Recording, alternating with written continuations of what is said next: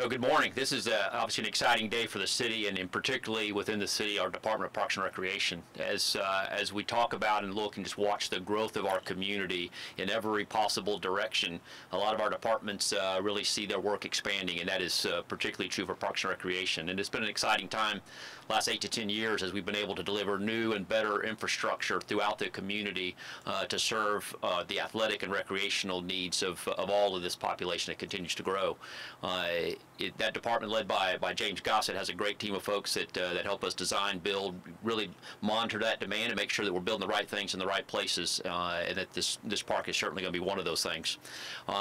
Talk briefly about the park itself. We have a lot of parks or athletic facilities. We just completed one right around the corner here that brings soccer fields and other multi-use fields into the community. This park is in a lot of ways very analogous to what you see at Big Spring Park downtown. Mostly passive spaces, a place where you come eat your lunch, where you have a picnic with your family, where you throw a ball with your son. It also has a performance stage where we can put on concerts and other special events and things. Beautiful lagoons and water features. You'll very soon our contractor will begin construction of what really will be an iconic feature. I would almost call it art, but it's art with moving water, a waterfall style feature on the other side of the lagoon that probably becomes the photo spot in Huntsville. So all the young ladies going to the prom and the homecoming dances, they're all going to come down here for their photos as soon as this thing is done, because this is going to be an absolutely gorgeous place for people to hang out and enjoy time with their families and do things in a recreational fashion. So a beautiful, beautiful spot. We don't get here today, though, without great teamwork. And that's true of all the things that we build across the city, but it may be more true here than almost any other thing we've done recently.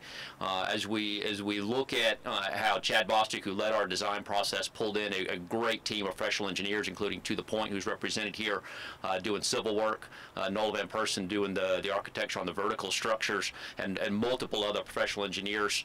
Just a great team of people to work with. Our city departments, general services, and Parks and Recreation in particular, really helping drive the design and managing the process. But also, this is a park that had a lot of community input, and as Ms. Robinson noted, particularly from the Hayes family and from Freedom Real Estate in particular, who spent a lot of time around the table with us, sharing ideas, helping refine the plans, doing the things it took to get to a point where we could bid it and get a successful contractor out here. So really appreciate all of the teamwork that it took to get here. And as was noted, the Hayes family in particular, not only on this particular piece of dirt, but this entire area, the work that they're doing to bring new development into South Huntsville, and in some cases like this, donating land in order to bring great amenities for our community, has been really, really important and very powerful for our community.